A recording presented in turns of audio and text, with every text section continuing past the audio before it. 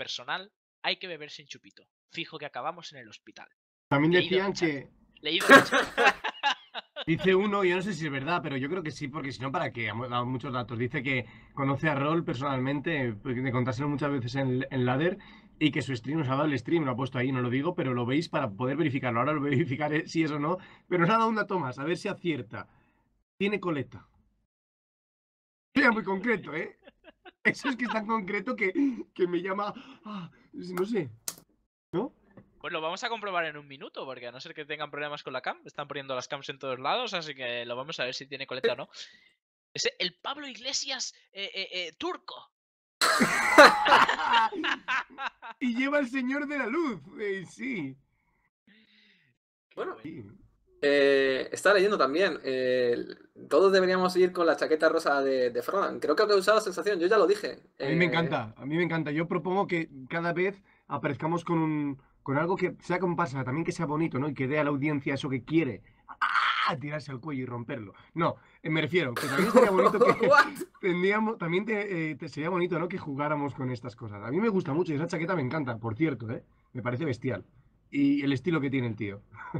No sé si a vosotros os gusta una chaqueta rosa. Me encanta, me encanta. A mí no tengo ningún problema. Está acertadísimo.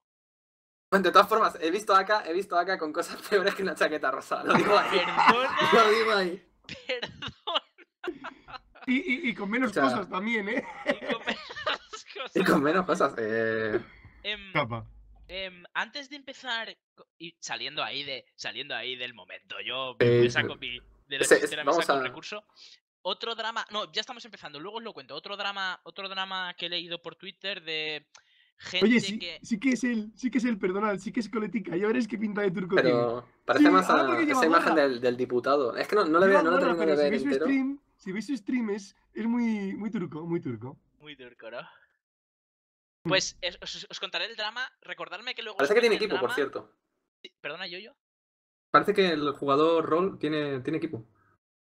Creo que es una camiseta de equipo porque veo el logo de HyperX, pero no distingo cuál es el equipo. A ver si desde el chat podéis vosotros indagar un poquito más, que tenéis más tiempo para ir confirmando quién es este jugador. Y si podéis darnos algún dato más, ¿no? Adelante, Aka. HWA Gaming nos comentan ya. Es que no hace falta chat teniendo este realizador por detrás. Este Clarkar está ahí preparado ahí a la que salta. Antes de que termine la pregunta ya está. Es del dios. Sí.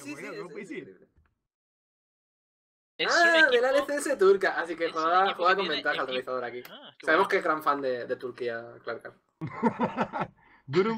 Bueno, vamos, ya está, se acabó. Paladín contra Brujo. Agro contra Agro. Sí, no, yo quería decir, perdonadme, que luego recuerde de comentar un drama importante que está habiendo sobre un par de jugadores desclasificados del torneo por algo del tema de cuentas, ¿vale? Luego os cuento mi opinión y un poco el drama que hay, ¿vale? Recordadme. Ok.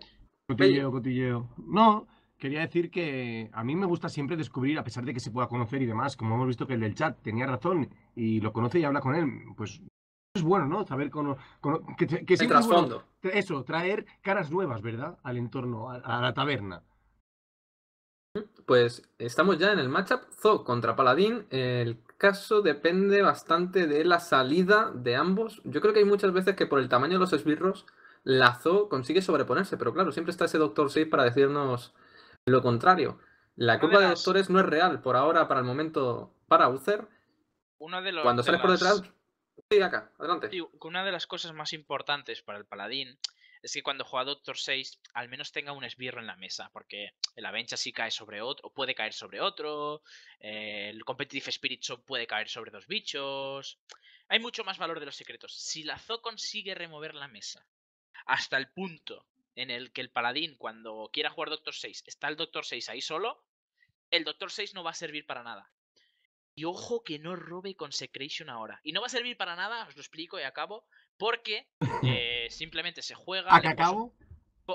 Power estas horas ya. Y te lo cargas. Entonces, sinceramente, aquí o el Paladín roba Consecration rápido y frena un poquito el inicio de la Zo, o ya no va a poder, por mucho contrincante misterioso Doctor 7 o Doctor 8, no va a poder llegar a jugar tantos esbirros porque va a estar muerto antes. Yo aquí no tradearía, creo. Hombre, yo creo que estás perdiendo 2 daños. Tal cual. No, es poco común que juegue Oye, Hammer en el turno 4, entonces. Además, Bunny fue el que perdió contra el exaltado, ¿no? Es que yo lo vi desde el chat solo. Ese que ponía gestos por todo, se comía la cama, ¿os acordáis? ¿Fue este? ¿Posible?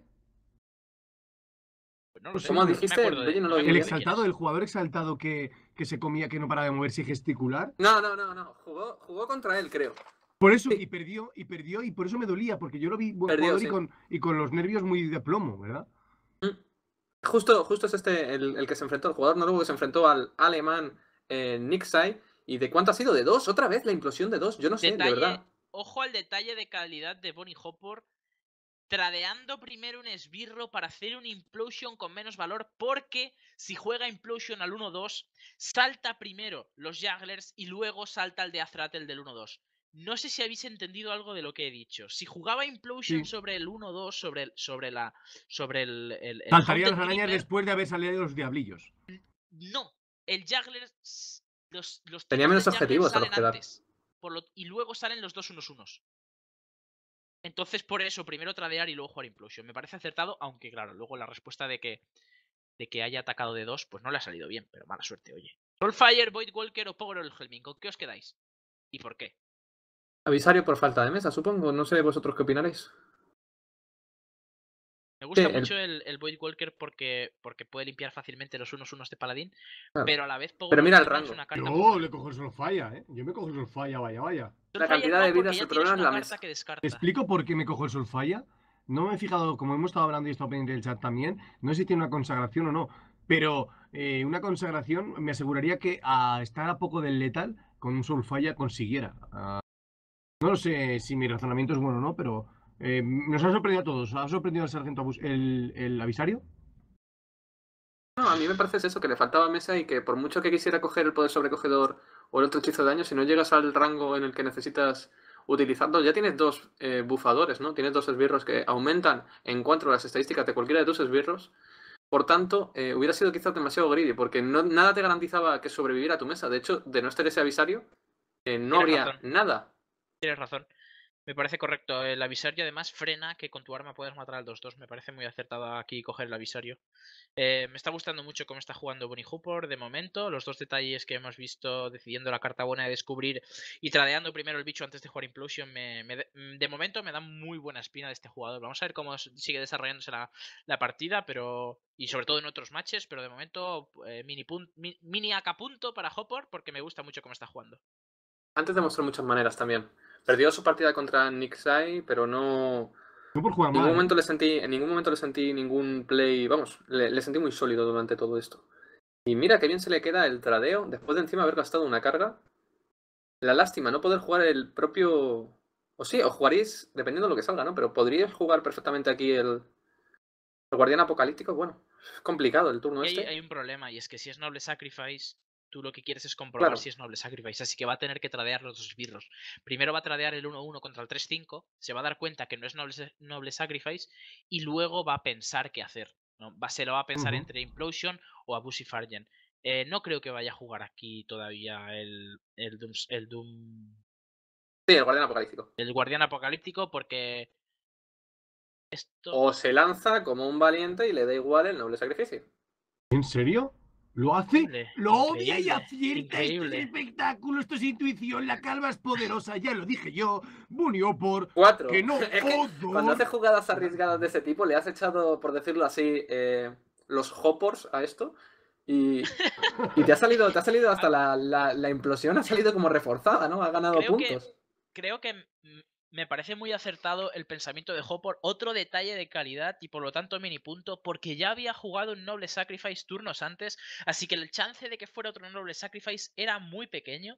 Así que le doy otra vez mis dieces Ole, a mis este dieces. jugador. Mis likes, mis dieces, please. Este es Ojito, letal, ¿verdad? Sí. No he 2, contado, 4, pero 5, sí. 6, 7 y 5, 12. Se acabó la partida. Dios Nada, santo. BunnyHoppor se pone por Increíble. delante a la No, ha jugado velocidad. impecable, impecable. Puede parecer que ha ganado muy fácil. Mentira. Si no hubiera hecho exactamente las jugadas ¿Ha hecho? correctas y óptimas en todos los momentos, esto no era una partida fácil. No era una partida fácil porque un turno después te viene Tyrion. ¿Y cómo remueves tú a Tyrion? Bueno, también es que ha tirado una implosión de 4, eso también cuenta, ¿no? Para el resultado real, lo único que quería era remover el esbirro menor. Hubiera terminado pasando igual, es decir, siempre hubiera matado al 1-2. En este caso, lo que ha hecho ha sido muy valiente, es un jugador muy frío, muy calculador y que no cae, por decirlo así, en engaños. Ha sido lo que ya decía antes, un jugador bueno jugando este tipo de barajas, no deja, por decirlo así, rescoldos de luz para que un jugador de nivel también se escape, ¿no? de una encerrona con estas ZOs, con estas barajas agresivas. Bueno, mostrando aquí los credenciales, BunnyHoppor. Sinceramente, si ese tío, en vez de llamarse Bonnie no sé qué, se llama Colento, o se llama... Estaríamos todos flipando, ¿no? ¡Oh! ¡Qué decisión No. más buena tomado, ¿no? No, al contrario, yo creo que estaríamos diciendo... No habría diferencia. No habría diferencia. Le diríamos así, que es el mejor y ha jugado como el mejor del mundo. Pero como se llama BunnyHoppor, nadie se da cuenta. Sinceramente... Escucha, es difícil tomar en serio a alguien que se llama BunnyHoppor. Entre tú y yo también. En realidad sí. No, pero en serio, me ha gustado mucho cómo juega. No tengo... O sea... increíble. Que parecen detalles, que es verdad que quizás es una tontería. Pues no son tonterías. Ha jugado perfecto todo momento. Y eso es lo que hay que hacer jugando a Hearthstone. Y esas son las claves para ganar a Hearthstone. Y ese tío lo tiene. Me gusta mucho. Soy fan suyo. Otro más. Acá tienes que dejar también espacio para odiar a alguien. No puedes quererles a todos. A Naiman le he hecho un poco de bullying. Pero porque se lo merecía también un poco el bullying.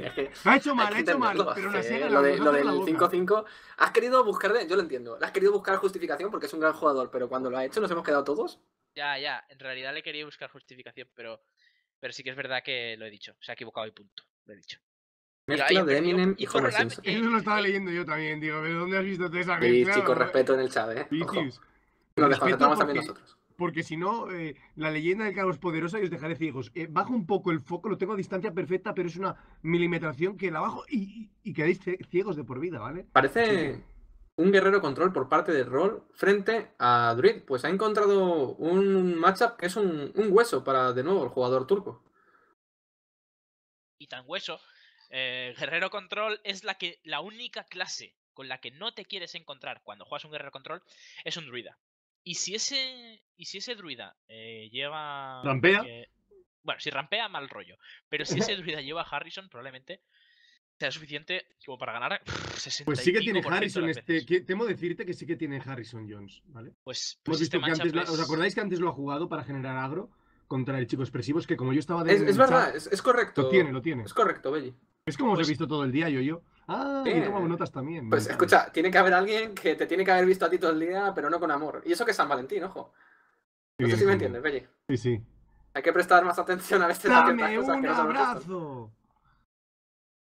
Me encuentro mal, yo. Muy mal. Y bueno, salida que tampoco te sientes emocionado siendo BunnyHoppor, porque entiendes que esa pequeña aspirante de Darnassus a lo que aspira es que se coma un buen cate de una hacha de guerra ígnea. En un momento, la verdad, complicado.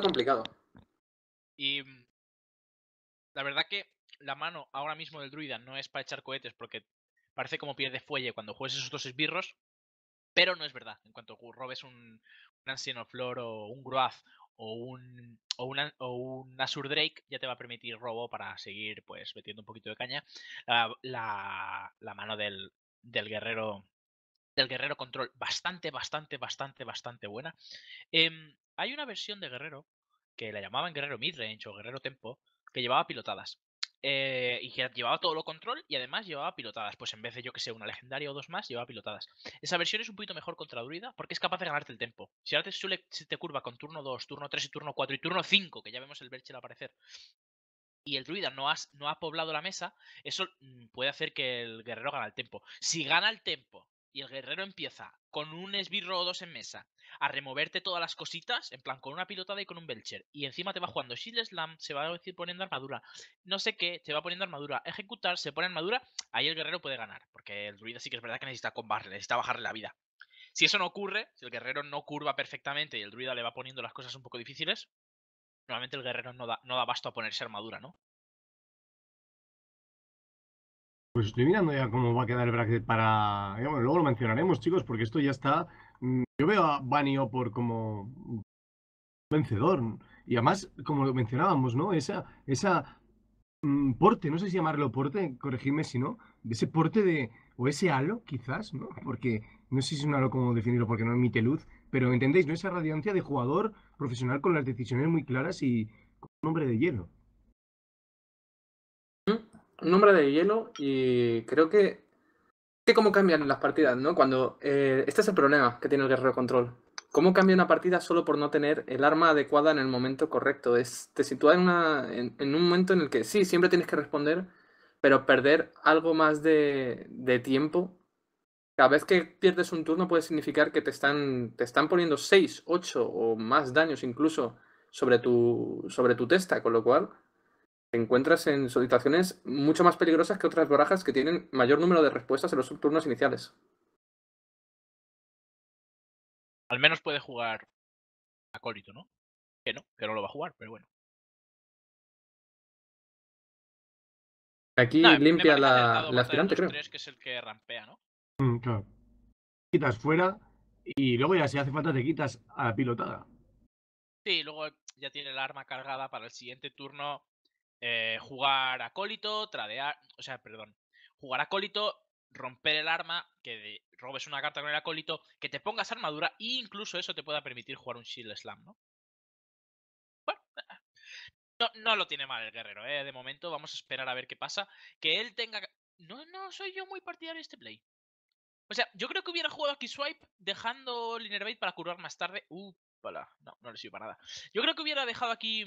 Yo creo que hubiera jugado Swipe y hubiera pegado con la pilotada a la cara. ¿Por qué? Para que no le saque más valor al arma. Ahora el arma mata el Azure Rake entero y deja a 1 de vida el 4-1. Tampoco es muy relevante, ¿no? Que deje a 1 de vida al 4-1. Porque que sea un 4-1 un 4-2 no es muy relevante. No, tampoco. Yo creo que Hombre, hubiera a unas salvado... malas, a unas excesivas, podría incluso decirse que podría gastar el embate con escudo, porque ¿en qué otro momento vas a encontrar chapa para poder remover también así la pilotada? Me parecería excesivo. Pero quizás sea una de esas Sí, jugadas a que mí cambien también la partida. me parece excesivo porque piensa que un... Yo gastaría que ejecutar en vez de embate con escudo, porque embate con escudo lo quieres combar con la escudera, la de que te La pone doncella 5 escudera armadura, creo que se llama, la Shield Maiden, ¿no? con esta o con el shield block, ¿no? Eh, ¿Por qué? Porque de repente remueves un 4-6 de manera gratuita. Y lo ve así, va a gastar el ejecutar antes que el shield slam. Me parece correcto, me parece bastante correcto. Si bien es cierto que el druida se está quedando un poco sin fuelle, como no espabile... Sí, lo No sé, tiene cada vez que pasa más el juego, ¿no? Cada vez que nos acercamos al late es lo y que se le va hablaba, si el complicando. guerrero te gana el tiempo. Qué mal robo, gente, qué mal robo. Es una... Puedes utilizarlo de forma agresiva para meter presión en este caso, a la vez que balanceas tu mano y no dejas el turno exactamente vacío. Por Me ejemplo, explico. ¿estás pensando en Sabas robar más en los pimpollos? Sí, Interesante. metes presión. Ese inspirar lo que haces le da 1 de vida al bicho, ¿verdad? Exacto, también es la otra opción. Claro, pues estoy pensando que jugar aquí poder de héroe te da un poquito de valor al bicho, que algo es algo, ¿no? Si juegas pimpollos, ¿cuánto daño tienes a la vuelta? Aquí, suponte, vamos a meter al menos 5 de daño a la testa de garros. Le dejamos en un rango que son 18 vidas. Si bajas aquí los unos, tienes un segundo rugido salvaje. No sé, no me gusta, pero creo que tienes que jugar el rugido a lo Claro, mejor no simplemente te por... gusta, pero no te gusta ningún play realmente. Exacto. Porque es que no veo ningún play que me guste.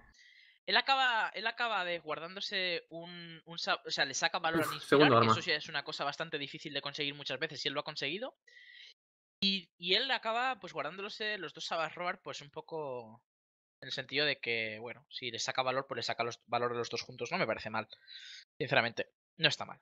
Es un play pobre, la verdad es que a nadie le gusta hacer ese play, pero hay veces que entre los plays pobres hay que elegir uno, y este parecía ser el bastante acertado por lo menos, no estaba mal. Y bueno, aquí tiene que decidir ahora el guerrero. Está pensando en Capataz Cruel al 3-1 por el tema del inspirar. Parece que le está molestando que Tendría ese bicho letal vaya... con el doble roar, creo. ¿Cómo? Serían 16 daños solo con los rugidos salvajes. Más 3, los 5 de la mesa, 21. Se quedaría corto.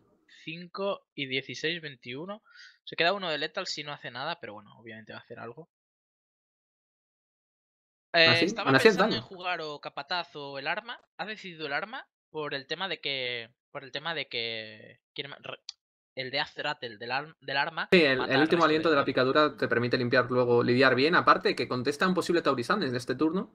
Que sería el único turno 6 real que utilizan actualmente, diríamos, los druidas. Sí, o quizá un Sylvanas que sea un druida con Sylvanas, que también es lo mismo, que lo contesta perfectamente. Me parece bien. Un apunte es que se guarda ahí el Cruel Taskmaster, que imagino que lo hace porque bueno, será el único activador que lleve gromas. Normalmente los activadores de gromas son las dos de Azbite O incluso, un capataz, porque no suelen para llevar quitarse, dos. ¿no? Incluso para evitar un lethal después, quizás quitándose con ese cazador de fieras, ¿no? Prefiero, por ejemplo, un anciano, También un lore matar del un esbirro de conocimiento. 5 Eso es. ataque o más con el capataz más el Viking Hunter. Querías decir eso, ¿no? Ya es bastante, la verdad. Hombre, y tanto que es bastante. Sacarle valor al cazador de fieras contra el druida. O le sacas valor con Doctor Boom. O le sacas valor con un bicho de 5 más el Cruel Taskmaster. Tienes razón. Le va a salir mal. Este doble robar le va a salir muy mal al druida. Porque a partir de ahora se queda sin finisher.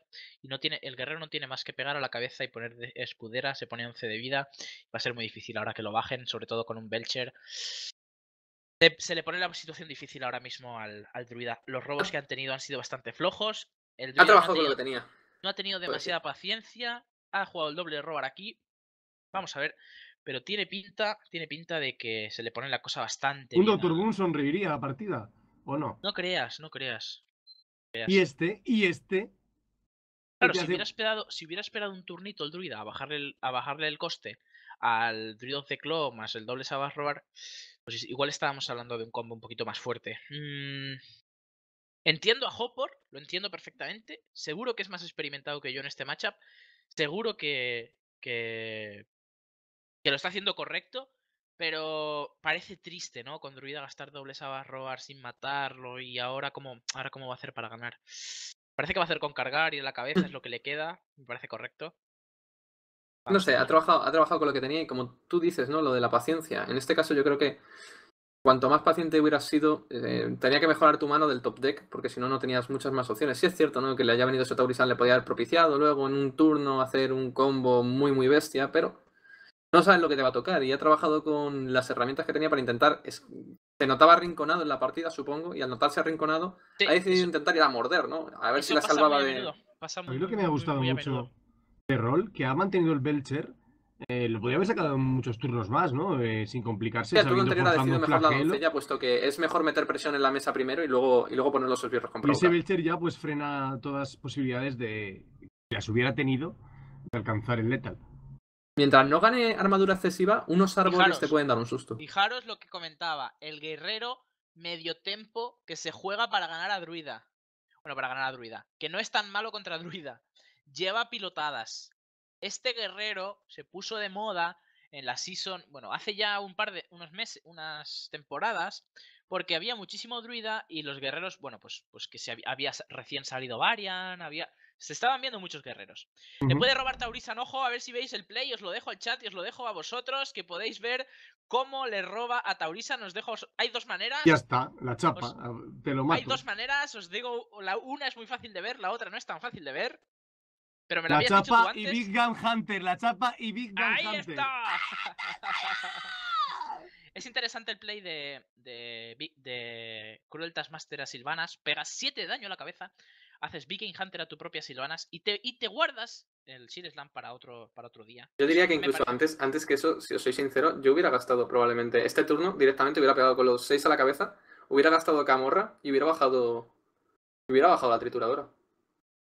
A mí me parece muy interesante el turno de poner el Cruel Taskmaster y el Viking Hunter. Pones muchísima presión en la mesa. Esto tampoco me parece mal, te voy a ser sincero, pero le sobra mana, sobra bastante mana. A mí me sobra 1 de mana, a él le sobran 2. En realidad... Lo mires por donde lo mires y es que tiene la partida muy, muy, muy encarada. Tras haber sobrevivido a esa tempestad... Era por hacerlo bonito. El llego bonito da puntos extra de swag. Lo sabemos todos. Puntos extra de swag. Pero bueno, se le escapa al druida un matchup favorable. Sí, bueno, a que esté preparado este guerrero también. Con pilotadas no es tan favorable. Bueno, ¿quién llegó? Y Elise, ese ya no lo conozco. Elise, la que busca la estrella, ¿no? El mapa estelar lo encontrará, no le hace falta, porque... Busca la estrella turca esta Elise. Para seguir hacia Oriente. Ojo, porque hay una probabilidad de que gane y es robar Sabarror. Ah, no, que no le quedan. Ups. Por eso, sí, acá, Ojo, estamos en la partida todavía. Es la partida aquella en la que estábamos discutiendo por qué el doble rugido salvaje ahí era peligroso. Pues eso, esta partida es. Qué Y lástima. una arquera. Porque tendría, si no se pone armadura, Por poder cierto, de héroe. lo dicen por el chat, la trituradora al medio. Y tienen razón. Tienen razón. Oh my gosh, pequeño error. Díselo. Ya no se ¿Por merece qué? ganar. Decídselo, ¿por qué? ¿Por qué se Decídselo, pone ¿por qué? la pilotada en medio? La gente del chat debe responder para ganar un mini AK punto o G series punto, como queráis verlo. Ojo punto, Va a oje gastar ya punto, el ejecutar. oje punto. Porque si no, Belly os lo explicará, que es el que más bien lo sabe, yo creo. Sí, sí. Pues este tío Doctor no Boon va a te lo jugar explicará alrededor. que Doctor Boon no tiene dudas de que por qué siempre sale en turno 7, en turno 6, cuando venga, ¿no? Cuando venga y en turno 2. Doctor Uno ha Boon dicho turno por el 2. tótem de chamán, me falta más información. No solo es el tótem de chamán. No es la respuesta correcta. Porque Totalmente. mejora el RNG global, chicos, es que no entendéis. Tótem de chamán lobo. Bueno, eso está mejor. Porque puede salir el 0-3 y el 2-2. ¿Te ha quedado claro, Belly? Porque pueden salir bichos que dopan a los bichos que están a él, adyacentes a él. Y como no hayan bichos, pues no dopa a nadie. O sea, si no hay bichos, no hay dopa a nadie. Pero por eso se pone en medio de bichos. Porque hay bichos. Claro, claro. I concede to you. Pobre druida. Me sabe mal por Hoppor. Si bien es cierto que le había dado muchos mini puntos antes por cómo había jugado, ahora le tengo que quitar un mini punto por su poca paciencia al jugar, al jugar contra Guerrero. No me ha gustado el doble rugido salvaje. Igual él tiene más experiencia que yo en ese matchup y sabe que se tiene que jugar así. De todas maneras, a mí no me ha acabado de gustar. Se quedaba la mano sin posibilidad de rematar y se quedaba bastante atrás. Y el guerrero no amenazaba en turnos 5, 6, 7. No amenazaba en poner gran cosa. Y si ponía gran cosa, tenías Big Game Hunter en la mano. Yo hubiera votado por ser un poquito más paciente. Pero no lo voy a llamar misplay. Me sigue pareciendo buen jugador y me sigue pareciendo que está jugando bien. A mí me ha parecido también. Vamos, a mí el play, de hecho, me ha gustado. Me parece que es una forma valiente de encararlo. Yo creo igual. Él consideraba que se encontraba arrinconado en el match y cuando tú. Las sensaciones que sientes en el momento muchas veces te arrastran. Es cierto, es verdad, yo no me había planteado el hecho de tener el cazador de fieras en ese instante. Sí que con el cazador de fieras te puedes pensar, ¿no? El hecho de si lo alargo un poco más, puedo sacarle bastante tiempo en un momento adecuado y acabar llevándome esta partida. Apreciaciones, habría que haberlo visto del otro modo. Por desgracia, eso en Hearthstone no se puede todavía. Retomar las partidas hacia atrás y continuar desde este punto hacia adelante, que sería maravilloso. Buah. Lo planteamos, Penny, ¿tú lo ves? Yo lo veo. Yo lo veo. Si se ven héroes y hay archivos y las partidas son más espesas, que hay más datos, ¿por qué no poder tener ese archivo? No, pero literalmente, echar hacia atrás la partida, Sí, pero claro. no para repetirla, sino para retomar las jugadas. Ah, LOL, no me fastidies. Claro, Eso ya es compro. next level shit. Yo compro y o sea, sería así tal leyenda, cual. yo. De inglés de Mercadona te lo digo. Y una cosa, fijaros, el paladín agro. Es decir, no estamos hablando de un paladín de secretos. Estamos hablando de un paladín agro. Paladín agro contra paladín de secretos. Es poquito favorable al paladín agro, pero no es la repanocha. Es decir, no es juego y sin pensar gano. No. Hay que trabajárselo. Hay que tradear algunas veces. Hay que hacerlo bien. Hay que sacar valor a casi todas las cartas, incluso al Divine Favor, si se tercia. No va a ser fácil para el paladín agro, pese a que sí que es verdad que es un matchup favorable. Y con este inicio del paladín de secretos, ojo. Estás hablando de los porque matchups. Y anteriormente, el matchup que ha tenido BunnyHoppor contra Nixlay con este paladín agro, lo ha ganado al paladín de secretos. Se le ha atascado a Nixlay ese paladín de secretos en comparación con eso. BunnyHoppor le consiguió sacar el match. Vamos a ver si lo vuelve a conseguir frente al jugador turco. Que por ahora está pareciendo muy sólido. Una salida muy, muy fuerte por parte, diría yo, de ambos jugadores. Un turno tarde. Turnito tarde, qué lástima. Pobrecita, qué pena. El problema que veo yo ahora para el paladín de secretos es que el Knife Juggler del paladín agro le va a sacar un valor tremendo. Ahora te va a sacar el Haunted Creeper y el siguiente turno te va a jugar Knife Juggler Abusive y te va a meter 4 Jugglers que como caigan bien va a ser partida. Sí. Ya veréis. Ahora va a jugar simplemente Knife Juggler y con el 1-1 la cabecita. Luego el paladín de secretos va a jugar. Muy arriesgado, ¿no? No. No, la Juggler se la refería ruta, a la ruta del trepadora, Juggler aquí, ¿no crees que podría ser frente a un Juggler rival muy complicado? Perdón. Trepadora, sí, señor. Ah, pero claro, luego le juega Master for Battle y no puedes matar la trepadora. Curioso, no es tan fácil. A ver, trepadora hay que jugarla, pero el siguiente turno no va a ser turno de Knife Juggler, va a ser turno probablemente de minibot. Ir regenerando mesa y quizás un abusón, ¿no? ¿O no? De momento los abusones yo los guardaría para cuando juegues el Knife Juggler. Tienes coste 4, además entraría en esa curva que hemos dicho si luego jugara el minibot. Aún se lo está pesando si aparece o no la prima hermana de la de rol. Finalmente sí, la Haunted Creeper, la trepadora embrujada, hace acto de presencia a no ser que se arrepienta. No, Haunted Creeper hay que jugar. Va a lanzar ya no me directamente parece correcto aquí, pero bueno. O sea, no me parece correcto por muchísimos motivos. Uno, porque tienes un Night Juggler, entonces el turno del Night Juggler quieres jugar muchos esbirros, por lo tanto quieres la moneda para jugar un esbirro más. Y segundo, porque sabes que viene Master for Battle. Turno 3, que significa Master for Battle, y te estás dejando un 2-1 por ir demasiado a la cabeza. No apruebo, no apruebo este. Yo tampoco, no me ha gustado, ¿eh? No sé si se ha precipitado o qué ha pensado para hacerlo. Probablemente tiene algo pensado, probablemente sea tengo que jugar rápido y tengo que ir a la cabeza rápido. Acaba de robar una carta muy buena, muy importante y súper necesaria para acaba de solucionar la papeleta que tenía antes, en el pantano que se ha metido. Sí, pero recordamos que el turno anterior había jugado la moneda vendiéndose a solo tener 3 de maná, es decir, perdiendo la flexibilidad. Sí. Y acaba de buscar esa curva, presencia de cuchillos y generar algo imparable a salvo de una consagración que no tiene rol. Que muchas veces nos lo planteamos, pero es que los jugadores muchas veces saben que se van a robar esas cartas. Saben que lo sabía, vale. Claro. Es la sensación, muchas veces hemos hablado, ¿verdad? Y cuánto me he dicho, viene el poder sobrecogedor, viene la consagración, al igual que sabía que le iba a venir. Porque mira cómo dice que no. Dice que no puede ser. Dice, por favor, no. Oh, Dios mío, piensa rol, re-roll, por favor. Es lo que está pensando. Volver atrás en la máquina del tiempo. No sé blasfemar en turco, chicos, pero creo que rol. Aún así tenemos doble contrincante misterioso en manos del jugador de ¿cómo era? H2W o algo así. Es el equipo turco. Que me lo confirme de nuevo el realizador. Está vivo. Lo ha puesto antes por Twitter, ha puesto antes el chat, pero claro, corrido tanto. No lo que hace a tiempo, por desgracia.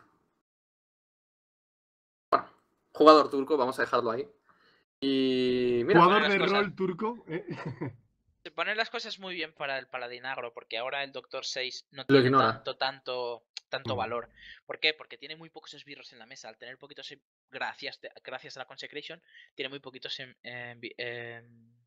esbirros en la mesa, que significa que esos secretos, como por ejemplo el Competitive Spirit, van a aportar muy poquito a la mesa. Y cuando esos secretos aportan poquito, el Doctor 6 no es tan fuerte. Doctor 6, el Mysterious Challenger. Igualmente, bueno, queda mucha partida, obviamente. No sé si queda mucha o qué. Tú le ves mucha partida quizás por los Challenger, ¿no? Por el contrincante misterioso. Va a depender bastante de dónde caiga el Vengar también.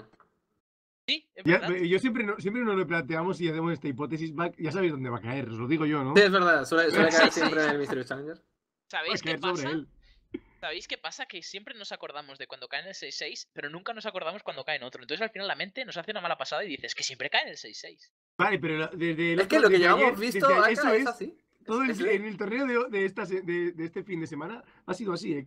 Todos, te lo juro, aun teniendo 5 esbirros en mesa. ¿En serio? Sí. Entonces es un bug llamar a Blizzard, por favor. No, es un nerf. Es un nerf. Claro. Es un nerf. Big Hunter. Claro. Vale. Es secreto, es un nerf secreto. Mira, es un secreto. Benji, no lo asustes. Vale. Y ahí está. ¡Hola, chicos! Así se juega el Hearthstone y así se lo hemos contado. Una vez más, aquí, en OG Series. Los casters saben un poco, pero saben, ¿eh? Bueno, tengo muchas partidas a mis espaldas viendo este paladín. Eso hemos visto. Y mira cómo en mi PS, ¿la habéis visto esta malabarista? Lo he visto. Pero ¿sabéis por qué no? Porque se lleva bien, el que paga su pan, el que paga los cuchillos afilados es de su grupo, es la polución, es un tío sin pelos en la calva, en la lengua quería decir, no, en serio, es como yo, siempre lo decimos, ¿no? Además, parece que el malabarista sonríe a las jugadas locas y el transcurso de la partida, que ha sido un poco, como hemos dicho, dice, yo no hubiera jugado ese sargento abusón, que nosotros no lo veíamos, parece que le ha salido bien, ¿verdad? Ese turno 3 le ha salvado bastante la partida, diría yo también, ¿no? El robar esa preparación para la batalla le ha ayudado muchísimo en la progresión. Y bueno, aquí no tiene letal este turno, pero claro, ¿Por qué no ha ¿cómo jugado, te por qué no salvas ha de esa pilotada de jugado minibot? el otro misterioso? ¿Porque le quedaban pocos secretos? Porque no tenía el noble sacrificio para defenderse. Pero podía jugar ni misterioso más noble sacrificio. Ah, es cierto, jugó en cambio, ¿qué jugó? Ese turno, Pilotada, jugó a la poder de pilotada. héroe y el secreto. Parece como que le quedaban pocos secretos en el mazo y ha preferido jugar la pilotada para darle una O para chance hacer de frente curarse mejor a con la un mesa. tótem o algo. Pero Quizás no. hacer frente mejor a la mesa, poder luchar contra el mayor número de esbirros que con tan solo dos Es que ¿sabéis misteriosos. cuál era mi manera de ganar este matchup que yo había visto o pensado para el paladín de secretos? Juegas otro Doctor 6, te salta una bench, metes el noble sacrifice y 27 de daño te sale el siguiente turno. 10 más 10 del otro bench son 20. Ah, no, te faltan 7. Pues nada. Pues no, 2. No, tampoco ya tenía. Tampoco. No había manera de ganar. No había manera de ganar. Pues le pegamos a la pilotada y si no salen cosas raras nos rendimos, ¿no? Eso es. Si no sale el orador del sino... No, pero es que con el orador tampoco te libras, Pero porque luego te mata la aparece otro llave. orador del sino de la otra trituradora, ¿entiendes? No aparece nada. Ha salido una justa. ¿Cuál peor de los dos? No, hombre, está claro que... Esta era Pobrecito. la Un bench que secreto. faltaba. Es que no se lo cree el turco. Está ya tocándose... Cuando uno se toca el cuello es porque dice... la mano del pesar que se vaya ya de aquí. Por favor. No se lo cree. ¿Cómo va el match? He perdido la cuenta. 2-1 para BunnyHoppor, donde solo el druida ha perdido, ha ganado tanto con paladín como con brujo. El brujo se enfrentó al paladín de rol, que lleva ya 2 loses seguiditas. Y le queda nada más que a rol, este paladín de secretos, le queda un druid. Y a BunnyHoppor un druid para hacer la contra. Con lo cual, yo creo que saldrá aquí de paladín rol intentando buscar el más favorable y luego al 50-50. Eso sí, como dijo Belly, el druida de BunnyHoppor lleva ese Harrison Jones que en un momento clave puede amargar muchísimo a esa arma de la preparación para la batalla. Y vamos a ver, ¿no? Cómo se Y suceden los romperle plays. todo. Bueno, romperle todo, pero no si darle, pues, quizás las cartas que le faltan para terminar la partida o no. Es que todo cambia. Es por eso es tan divertido el Hearthstone, ¿no? Que aunque sepamos que hay cartas que pueden ser clave, son las que no han sido clave en la partida. Quiero decir, por eso es bonito el Hearthstone. Os propongo ¿Qué? una reflexión con Vale. respecto a lo que estamos viendo y a un comentario que he leído en el chat que dice: ¿todo el mundo está jugando para secretos? Primero, sí, casi todo el mundo está jugando para secretos. Y segundo, ¿vosotros seríais capaces de encontrar una lineup que tuviera 4 barajas buenas contra el paladín de secretos? Es decir, No, ¿podríamos intentar encerrar el paladín de secretos en Conquest? no. ¿Por qué? Sí se puede, ¿no? Porque simplemente, como tú lo has explicado antes, Aka, aunque tengas barajas que son de matcha favorable, es la baraja más constante y más estable de todo el juego Una actualmente. Zo, Va a salir siempre bien. una Control No, Zo con no la la OS cierras, realmente. muy... No, no la cierras, pero puedes ponerle Freeze, contra las cuerdas, ¿no? Dejamos puedes en ese jugar Freeze y puedes 50-50 freeze. jugar... ¿Qué más? La Priest yo creo que puede ser un seguro de vida con mucho Por AOE. ejemplo, Priest con doble Lightbone, Claro. Freeze Mage, No va incluso la de... Pero más de un Face 60 no vas a Hunter y sacar en Face esa baraja, en Shaman. ese ¿Qué os sacerdote. parece? Ya No, te digo, creo que la no puedes confiar Zo. en esas barajas que ganen tantas veces seguidas al paladín. Vale, la Zo sí que lo hace. La Zo gana 60. La Zo puede ganarte. Claro, quizá el Priest con doble Lightbone no es tan bueno. Bueno, no importa, era una reflexión, ya está, chicos, solo era. Si es que son mis tonterías, y ya me conocéis. No, a mí me gustan las reflexiones absurdas. Ya estamos viendo acá Al apuntando en igual su de papel, que, en plan de oye, Katowice. apuestas para todos. Para Y todos pone también. sacerdote y coloreado, en plan de... Ya tengo la respuesta. Ya Os que empieza tengo. la partida, una pregunta para todos, porque vamos a ver trituradoras. Quien acerte, no sé quién se llevará el honor de ser entre 1000 el único que ha acertado, que caerá primero de la trituradora. De la que sea, me da igual. ¿Qué será, chicos? Ahora no se juegan trituradoras yo primero. Sí, venga. Va, ¿tú qué? Eremitacho. Ya han salido 3, es que Por eso. los tengo contados, han salido 3. Creo que es la carta de trituradora que más se ha repetido, por favor. Si alguien se ve las 18 horas que va a haber de casteo, que por favor cuente cuántos eremitas y cuántas cartas diferentes han salido. Creo que ha sido la más vista, la más repetida, la eremitacho. De trituradora, de verdad, ¿eh? Vale, yo, tú. Yo va a creo decir que la va a misma. salir de coste 2. La siguiente va a ser un grunt. Vale. Pues yo apostaría, me encantaría que saliera Molino Tormenta de Maná, no va a ser así, y va a salir La que te hace robar una carta, que nunca me acuerdo. Esta que busca, la de que roba una carta, 1-1. Ingeniera, no. La peor, sí, que podía salir. Pues esa va a salir. ¿O hay alguna peor que pudiera salir? Bueno, no sé si es peor, pero rampeo o trituradora. ¿Por qué apostáis? Porque el paladín ha salido fuerte. Pues apuesto que si hay una forma de ganar al paladín de secretos siendo tú druida, es probablemente. Es probablemente el. Vamos, salir de Darnasus, salir de aspirante de Darnasus. Rampear y también jugar esto, ¿cómo se llamaba? Swipe. Jugar swipe, ¿no? Cuando juegas Master Format le juegas swipe y le empiezas a ganar el tiempo. Y Es una haces manera. trituradora, tradeas, yo creo, el minibot incluso. Yo aquí me gusta mucho jugar el de 2 de maná que te rampea. Porque en turno 4. Ya. Pero Habría es que mirarlo con calma, desperdicias, no he tenido tiempo desperdicias de mirarlo el. bien, pero la cosa era, si tú aquí rampeabas y no jugabas la pilotada, el siguiente turno ¿qué play hacías? ¿Y aquí qué vas a hacer? Porque aquí lo que no me gusta del play que él toma es que el siguiente turno volverá a tener 4 de maná. ¡Ah, amigo! Esto ya me gusta más. ¿Por qué? Porque ahora el siguiente turno tendrá 5 de maná y tiene la Surdrake para jugar, ¿vale? Porque si no, el siguiente turno tenía 4 de maná y ¿qué jugabas con 4 de maná? Innervate a Surdrake. Este play me parece correcto. Me parece correcto. Es bastante bueno. Estoy pensando si verdaderamente le sale cuenta luego guardar el nuevo sacrificio y generar mesa ahora y que se la juegue al flagelo. ¿Hubierais jugado esa opción vosotros o no entraba en vuestra expectativa? ¿Cuál opción, perdona? De jugar el preparación para la batalla a expensas de que pudiera o no tener el flagelo. ¿Os viene más certero el noble sacrificio con la secretista? A mí me gustaba lo que tú decías.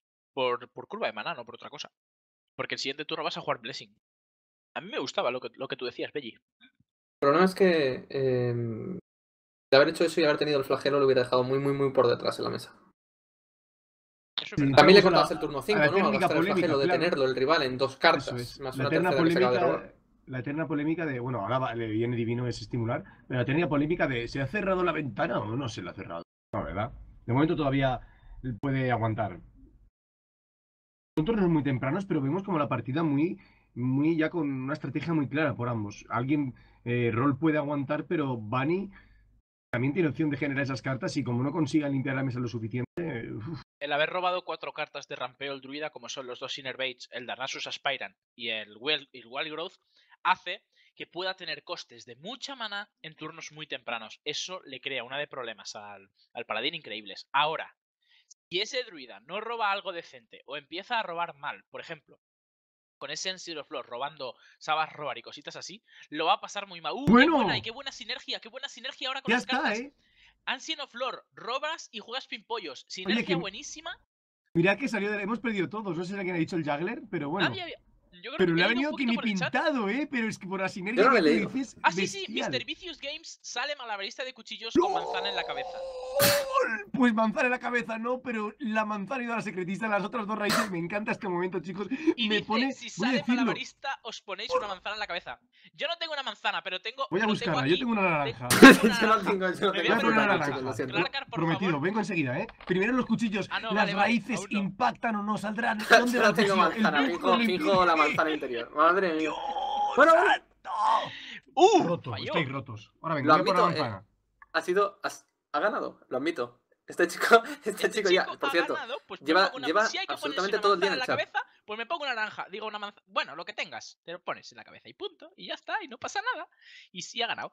Y los jugglers han ido bastante mal, no pasa nada. Fíjate ahora, al final el swipe yo-yo le hubiera dolido igual, ¿te fijas? Sí. Le hubiera dolido igual ahora. Yo hubiera jugado. Yo qué sé. Yo hubiera jugado el Master for Battle. Además, yo, la lógica de siempre. Cuanto más tarde. Cuanto más tardes en jugar el Master for Battle, más probabilidad tiene de haber robado swipe, ¿no?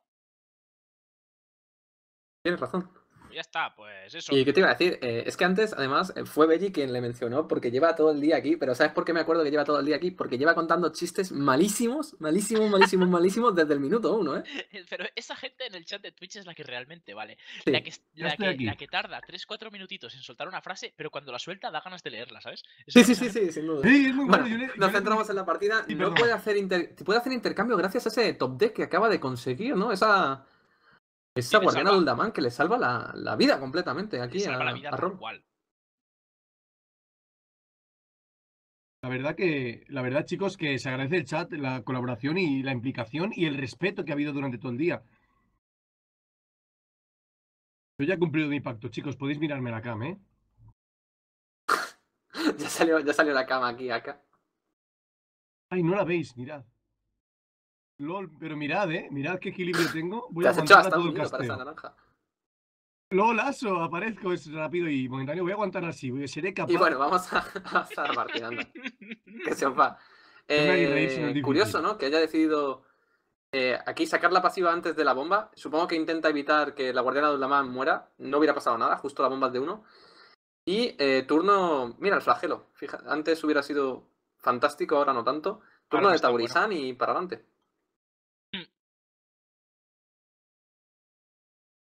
Bueno, en realidad, vamos a ver, seamos sinceros. La partida ahora mismo se va a decidir en los top decks. Pero tanto uno como el otro. Vale que el druida está por encima, sí, estamos de acuerdo. Pero como el paladín empieza a robar los doctores, el druida va a tener problemas. Bueno, en realidad el druida está bastante por encima, sí. ¿Qué te ¡Un iba a decir? momento! ¡Un La momento! ¿Qué curva! tenemos ahí? El de la canción de no, no, no, no, no, no, no. Llegó justo en el momento que tenía que llegar, ¿eh? Doble Primero taunt. primero mata la bomba, luego juegas Belcher y luego juegas pasiva. Muy bien. El No, problema de la pasiva no bomba se es que llama, se va a poder cargar de esa héroe. guardiana de Uldaman. No me acaba de gustar jugar el poder de héroe antes que tradear. Porque aumentas Lo las hizo probabilidades antes, lo hizo antes. de que la bomba... Antes, no sé, antes era diferente, ¿no? Era el mismo caso, De exactamente. uno, de nuevo. Pues nada. 2 unos menos por las bombas. Y es a pesar de que sí, tenga, pues Taurisan haya hecho su faena bien hecha. Y la va a seguir Pobrecito, ¿qué haciendo. más? Sí, Ojo. la va a seguir haciendo porque sigue vivo y nada va a poder. Sí, vas a poner el taunt, vas a sacar un arma, pero es que ya que puede entrar el doble combo. Podríamos ver el doble combo de Bunny y yo creo que se lo merece, ¿eh? El doble combo. Sería un poco bestial. Hombre, Aquí doble la verdad combo, es que la partida está muy, muy tensa. el doble rugido como mínimo, pobrecito. Pues como no le entre el silencio, le van Uh. a poner las tuercas a quien yo me sé. Porque es muy difícil lidiar... Bueno, claro, tiene el combo. Puede lidiar bien con el 6-6. ¿Cómo se llama este? Tyrion. Puede lidiar muy bien con él, pero... Claro, le ¿Va a tienes que lidiar matar ya? 3 árboles. ¿A costa de Sí, qué? puede pegar con la cabeza más 2 árboles. ¿O Y puede luego hacer un árbol más al simplemente, 1-1. se la puede Nah, jugar y sin árboles, ¿no? tiene... Perdona, Belly, que nos estábamos bajando. Dime. No, no digo que no, digo que podría hacerse el planteamiento de guardarse esos árboles y utilizar simplemente el rugido. No sé cómo lo veis. Es complicado, ¿verdad? Y más sabiendo el Si cerraturnos hace de Batef. eso... Claro, si hace eso, pierde un esbirro de la mesa. Y no estamos para perder muchos esbirros. No tienes muchos en la mano. Dios. Quizás solo jugar los árboles, poder de héroe, limpiar con los 3 arbolitos al 6-6. Eso sí que me parece mejor. Y con el 5-2 al 1-1 y con el 4-6 a la cabeza. De manera que le queda el arma de 5 que no puede matar al 4-6. Eso me parece un poquito mejor, la verdad. Quizá el mejor play. Solamente los árboles, poder de héroe al 6-6 y el 5-2 al 1-1 y el 4-6 a la cabeza. Sí, quizás es el play más acertado. Probablemente es lo que haga, ¿verdad? Eso me parece...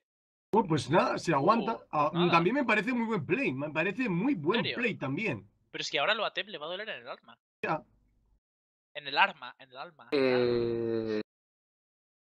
No veía ninguna jugada por la cual no debías utilizar los árboles ahí. Ya. Que, no sé. Yo Y sobre tampoco, en todo, realidad. dañarte antes. Bueno, claro, una vez lo has hecho así, dañarte el. Aquí una consagración terminaba la partida, supongo. Tal cual. Uf, una consagración aquí era durísima. Es verdad. No sé, yo tradeas el 6-6 con el 4-5, juegaslo a TEP, o sea, simplemente jugaslo a TEP y juegas poder de héroe. No pasa absolutamente nada, estás muy bien. O sea, Bueno, tampoco muy bien. sí, en A serio, estás muy coste, bien. es que el doble combo es más posible que nunca. Yo lo decía de broma, pero aunque jugara eso, estás bien, puedes aguantar, pero tienes la certeza de que puedes bajarte. Y Bunny cree y confía en el corazón de las cartas. Siempre hemos hablado de ellas. Escuchad su latido, que puede aparecer. Sí, pero o sea, si le deben quedar alrededor de 17, 16 cartas al druida. Este play tampoco no me parece mal, pero yo era partidario de jugar el Keeper of Uldaman. No, el de Uldaman, Sí, la con más guardiana. valor. No me parece mal. A ver, también ha gastado ya Doctor Boom, si no me estoy equivocando. Wow, pues estaba claro, otro cierra turnos aparece ya dando por finiquitado casi por seguro, porque ya no le interesa incluso más. ¿Para qué, no? Incluso podría el chico ser valiente, yo no lo haría, pero la salvajada de utilizar el salvaje rugido para incluso limpiar el town, no, ¿vale? No, chicos, ya sé que no, porque luego tiene la espada, pero me encanta ver siempre... ¿Qué cartas le quedan al paladín? Paladín le queda el Doctor 7, que es súper importante en este momento de la partida. Y le queda de cartas importantes, si no lleva Ragnaros, ninguna más. Lo demás son todo cartas medias y sobre todo pues le queda 2 Blessing of Kings, o uno, no recuerdo si es un Blessing of Kings, 2 pilotadas, Chicos, y muy 2 acertado. Doctor 6, perdón, 2 Doctor 6, Sí. no juego ninguno. Muy acertado. No, los Doctor 6 no los ha jugado ya. ¿O fue el matchup que anterior? también en tweets diciendo que también la opción de esperarte es porque puedes jugarlo en el mismo turno que silenciar. ¿Cómo, perdón? La opción de esperarte y no limpiar mesa o el taunt es por si lo puedes silenciar y ya terminas la partida directamente. Mejor tarde que nunca con esta consagración. Sí, Yo esperaba el top pegaría deck con de el los arma al escenarios. 5-5 y lo demás a la cabeza. Si tiene el combo, pues que tenga el combo. Pero yo no creo que jugar aquí alrededor del combo. De hecho, yo perdería la partida aquí. Porque para ganar, la única manera que tiene el paladín es meter mucha más presión. Y para meter presión tienes que pegar con el arma al 5-5. Probablemente perdería la partida yo aquí. Vamos a ver si la lectura de rol es correcta. Que las dos cartas que quedan en la mano. Piensa que estás a 2 turnos de ganar. Me refiero. Si tú ahora mismo utilizas la consagración y metes 10 de daño a la cabeza, la vuelta es letal si el rival no te gana. Vamos a ver. Consagración, tradeas el 3-4 por el... Letal a la vuelta. También. Me refiero, por eso yo veo la consagración como un play completamente válido. Sí. No te va a A mí no acelerar, me no te va a gusta acelerar mucho, en turnos de ganar. De hecho, el tradear con el arma te retrasa. Pues No lo he finalmente entendido. limpia La la lectura figura. es correcta de rol. Rol probablemente ha pensado, estaban teniendo dos cartas en la mano. No lo he Vamos entendido. a ver. Si tienes una opción de ganar, yo creo que era mediante ese play. Bueno, hablábamos del... No apareció. Del doble combo y digo, y se hizo aparecer, pero no. La fuerza de la naturaleza. Bueno, sí, claro, que crece la sombra. Sí, Justo es el daño extra que necesita. Claro, es que lo tiene claro. Lo tiene clarís, ha ganado, se lo merecía. Muchos dirán que sí, otros que no. Y por fin lo vemos que salta de alegría. Salta de alegría después de verlo todo el rato sereno, como el hielo, aguantando en ese trono helado. Y finalmente sonríe, ¿no? Tiene sonrisa, chicos. Era como GG. el Kimi Raikkonen del Hearthstone. Y de repente se ha desmelenado, ¿no? Bueno, estaría muy tenso, ¿no? Ya por fin es el último. El último que quedaba por pasar. Ha estado en el bracket de winner, ha caído simplemente a loser. Tenía 2 oportunidades de pasar este chico. Y al final, pues vamos a hacer una recapitulación pequeñita de todos los que han pasado en el día de hoy. Que han sido BunnyHoppor, ha sido Neyman, ha sido Cereza, ha sido también Diggen, Nixley, Cockroback y por último, Dr. Hippie.